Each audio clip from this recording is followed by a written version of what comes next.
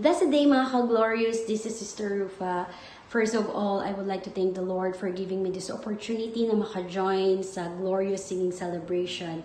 And to Sir Ernest and Ma'am Christine, maraming salamat po. I pray na patuloy po kayong gamitin ng ating Panginoon.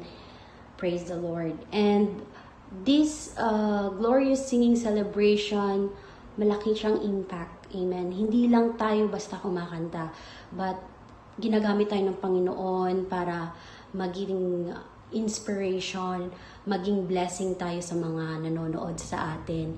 And through that, mga kapatid, marami tayong nare-reach na mga tao, amen, na maybe nangihina sila or they feel depressed or they feel lost. But through our songs, mga kapatid, nagiging way tayo, amen, para ma-reach natin sila.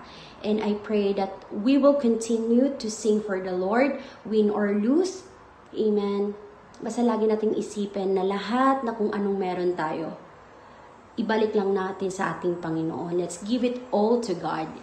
And just continue to sing for the Lord, amen. And God bless us all. And congrats to all of us. Bye.